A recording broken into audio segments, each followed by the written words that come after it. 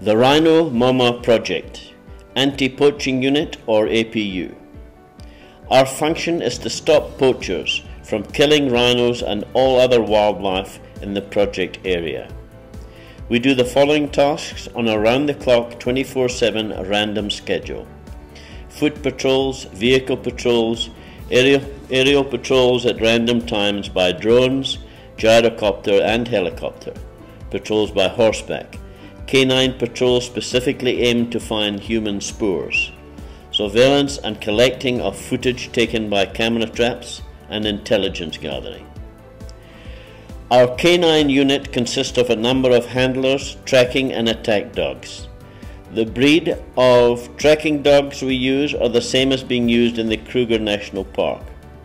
It's 85% bloodhound, 15% Doberman cross.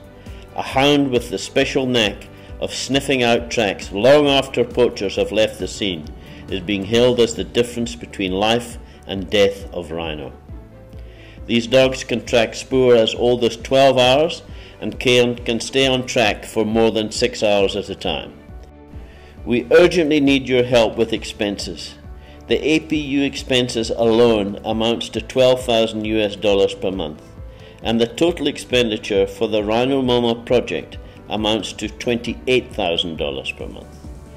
Due to the drastic poaching increase in the last couple of years, there is basically no demand for live rhino sales, and thus no income for this project.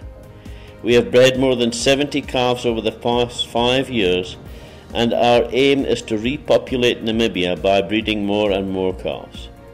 However, if we do not receive financial support from donors, the largest rhino breeding project in Namibia will be lost forever.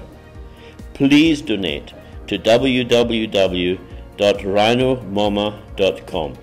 Every cent will help us. Thank you for watching.